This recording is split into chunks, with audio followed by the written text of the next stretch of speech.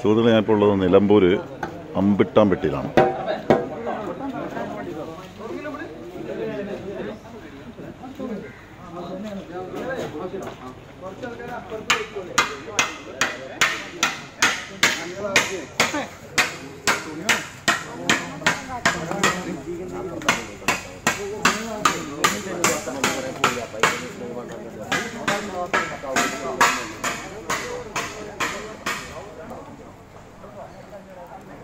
ഒരു വീടുകളുടെ അവസ്ഥ ഇത് കാണേണ്ടത് തന്നെയാണ്. ഇപ്പം നിലവിൽ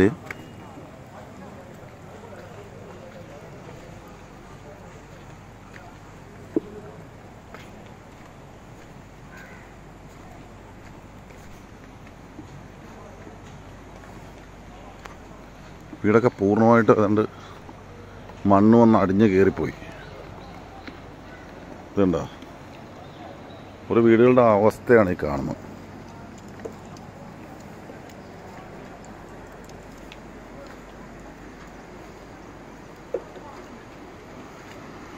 ഒരു വീടിൻ്റെ മുറ്റമാണ്, അകത്തേക്ക് കയറാൻ പറ്റില്ല. മൊത്തം ഇതുണ്ടോ, ഓരോ വീടുകൾ അടിച്ച് തകർത്ത് പൊളിഞ്ഞു പോയ ഉരുള് പൊട്ടി ഇതുവഴിയാണിത് പോയത്.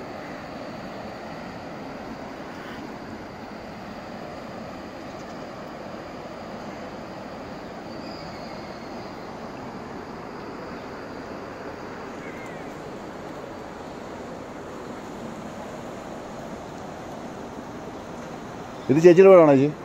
അല്ല, വീടിനകത്തേക്ക് ഇപ്പോൾ കയറാൻ പറ്റില്ല.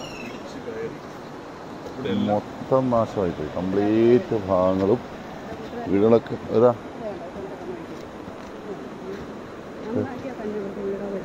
ഒന്നും നടക്കുക. അതിന് വീട് നശിച്ചു പോയതാണ് ഈ കാണുന്നത്. ഒരു വീടാണ് ആ കാണുന്നത്. അതിനപ്പുറത്തൊരു വീടുണ്ട്, അതിനകത്തേക്ക് എത്താൻ പോലും പറ്റില്ല. ഇതിനപ്പുറത്താണ് ഏതാണ്ട് 60ഓളം ആളുകൾ മണ്ണിനടി ഇപ്പോഴും കിടപ്പുണ്ട്. ആ മലയ്ക്കപ്പുറത്ത് അല്ലേ? അവിടെയാണ്. അതിൻ്റെ പേരെന്താണ്? പിന്നെ വേറൊരു പേര് വന്നു, പൂതാനം അല്ലേ?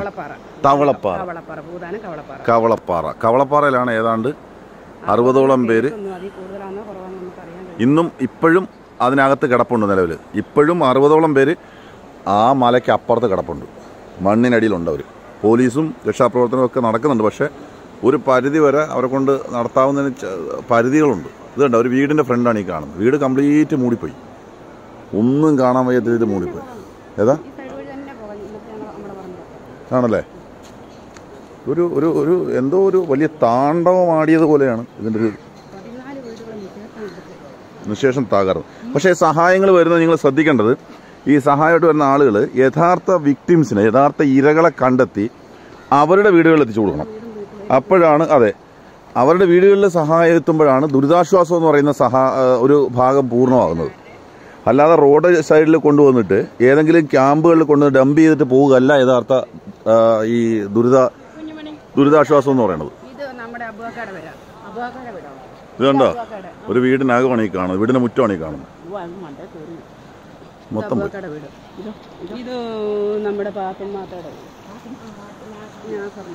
വീടിന്റെ അവസ്ഥയാണ് കണ്ടോ.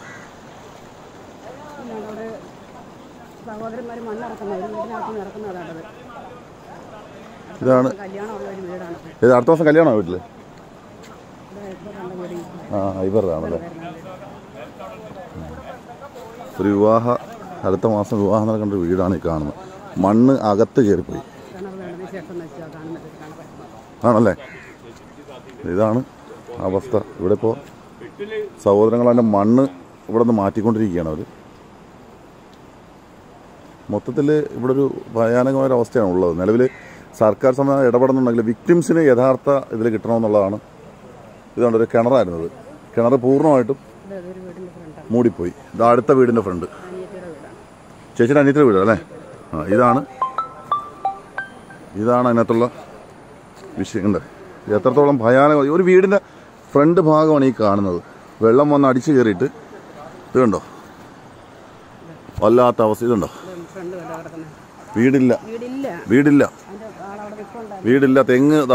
തെങ്ങ് വന്ന് മറിഞ്ഞു കിടക്കണം. ഇങ്ങനെ നിരവധി വീടുകൾ. അങ്ങോട്ട് പോയി കഴിഞ്ഞാൽ കാഴ്ചകൾ പറയുന്നത് നമ്മുടെ ഇവിടെ ഒരു 10-15-20 വീടുകളും ഈ 100ഓളം ഇതേപോലെ താഴ്വശത്തും മുകൾ വശത്തും അങ്ങോട്ടൊക്കെ ഉണ്ട്. അങ്ങനെയാണ് ഈ 100 വീടുകളും വരുന്നത്. ഇത് കണ്ട ഒരു വീടിന്റെ അവസ്ഥയായി കാണുന്നു.